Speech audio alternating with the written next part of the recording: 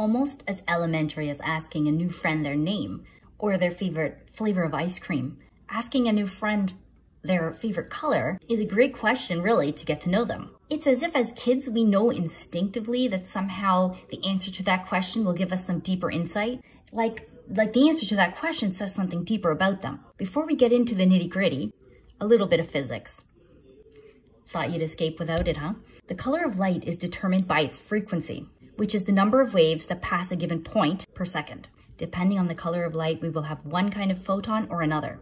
We can have a red photon, a blue photon, a purple photon, and etc., etc. The higher the frequency of the photon, the more energy it has. This is related to so many fascinating but complicated ideas in physics and quantum physics.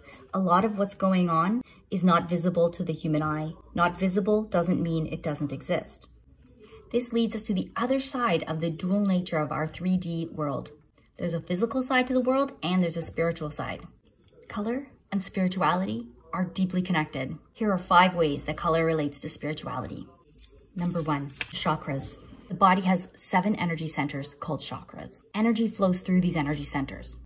If energy can't flow easily through the center, it is considered to be blocked, and this can lead to health problems, relationship problems, and other issues. Each chakra is also associated with a particular color, frequency, and energy. To learn more about chakras, click the link in the description. Number 2 is the color of your aura. The aura is a torus field of energy surrounding our entire body, extending beyond us a meter or even more. It is called a subtle body sometimes. The aura size, color, and type determine your health, mental state, and frequency. Number 3, art. To connect more with your spiritual side, you can connect through art and through colors. Some colors and color combinations can allow you to relax better. They can allow you to relax and feel calm enough to reach an alpha brainwave, or even the theta brainwave. To do this, you can do mindfulness art like painting, coloring, mosaics. The third way that color is related to spirituality is through the color of the sky. The most beautiful sky is during sunset and sunrise when the sky is pink and orange. Pay attention. We all perceive color a little differently. These colors can be communicated from the heavens. Please see the link in the description for an article related to all of these colors and their meanings.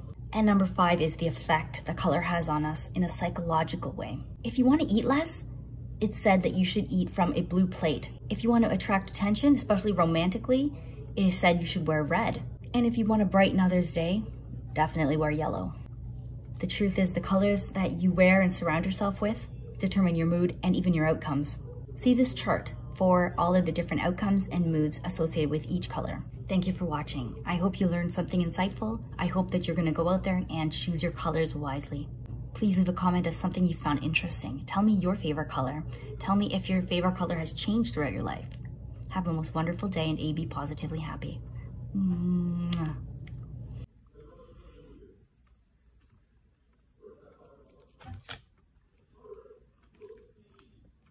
Okay, Chickadee, come on.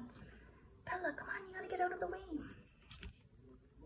It's okay. Climb over here.